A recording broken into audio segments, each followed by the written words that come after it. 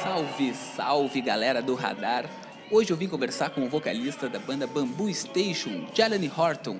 Os caras vieram diretamente lá das Ilhas Virgens aqui pra Porto Alegre pra tocar no Bar Opinião junto com os cariocas do Ponto de Equilíbrio. E eu vou bater um papo com o cara. Hello, Jelani, how are you? Greetings, I'm well. Jelani, the Virgin Islands became one of the most important reggae centers of the world. How did it happen and why? How did it happen? Well,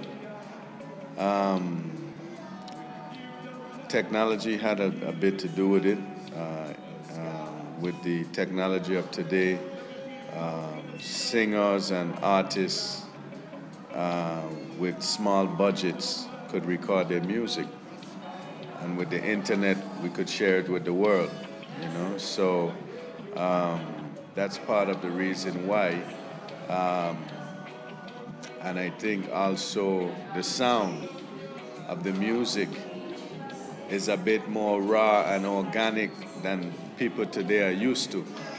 And so it catches their attention.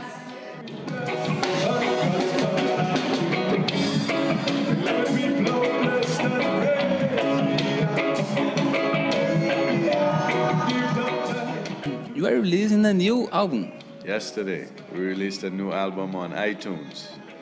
It's called Children of Exodus. And we took the title from Bob Marley's album called Exodus. And we believe that we are the generation that benefited most from that album. And so we call ourselves the children of that album. And so we speak to the issues of our day. We speak to the issues that affect us now, not to the issues that affected Bob Marley's generation. Even though there's some relativity there, we speak to the issues of our day. On our album, we have Junior Marvin from the Wailers. He's playing guitar on some of the tracks. We also have a leader of the African Hebrew Israelites. His name is Ben Ami. It's the same as having Martin Luther King or Malcolm X on your album. We thought, wouldn't it be a good idea to invite a leader in our community to say something to the people, you know? And so we extended an invitation to Ben Ami, and he accepted it, you know? So that's the title track on the album. So it's not, that song is not really a commercial song, but it's really something to kind of help the discussion in our community that has been devastated with poverty and sickness and low self-esteem and poor health. So the new album, we look to come back to Brazil. You know, we have 3 more shows in Brazil, and we look to come back maybe later in the year or next year and do the whole album, you know, because it's a lot of great songs. And the songs that we do play, a lot of people love them and they don't even know them.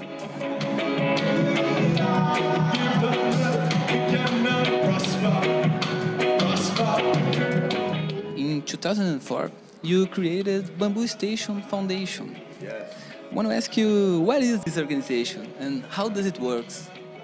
Okay, in the most simple way, the Bamboo Station Foundation is an organization that allows us to use the music to raise money for any cause that we want to support. Brother Kojo Johnson and other members of the band over the years and myself have gone into schools, have gone into drug rehab clinics, residential treatment facilities, and we might have an acoustic guitar. We may do a show to raise money for an organization in Mozambique. So it's the Bamboo Station Foundation is simply there as a vehicle to raise money or raise awareness around issues. I like to say that we are more based in our communities and communities of the world than we are musicians. We play music, but before we play music, this is what we do for a living. Our drummer, Swamp Guinea, he teaches children in the United States. You know, he teaches them percussion and music and cultural awareness.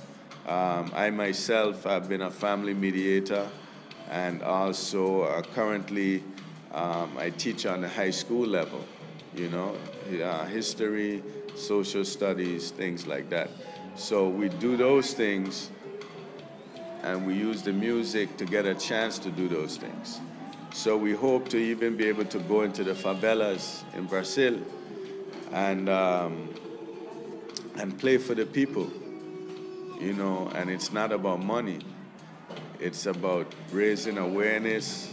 It's about opening minds to new ideas, you know. And the more we realize that we are the same, maybe there'll be less wars.